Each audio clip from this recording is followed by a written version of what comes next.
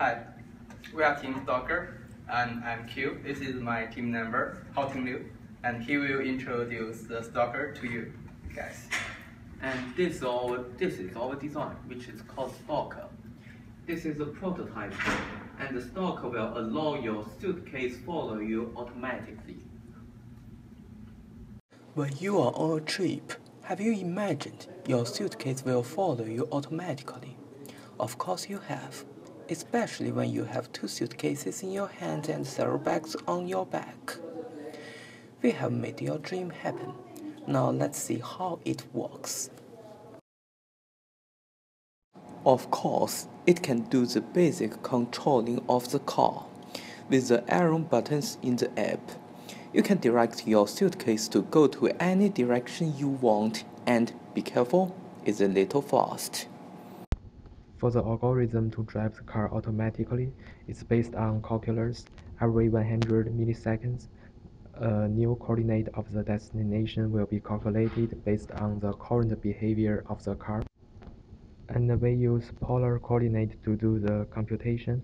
The turning decision is made based on the angle of the destination.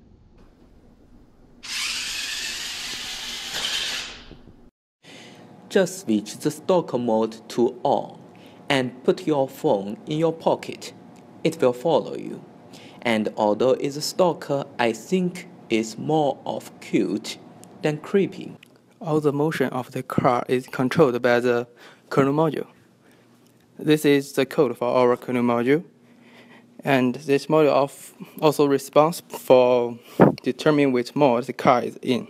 We also designed the algorithm for the car to go to a certain place. And here is the code to control the car to go to that place. The code here shows how we get data from the Android device and then convert the eye size to the length between the user and the device, and at last send this data to the user level program. This is the user interface for the Stalker. Above is the buttons to control the car like a normal RC car.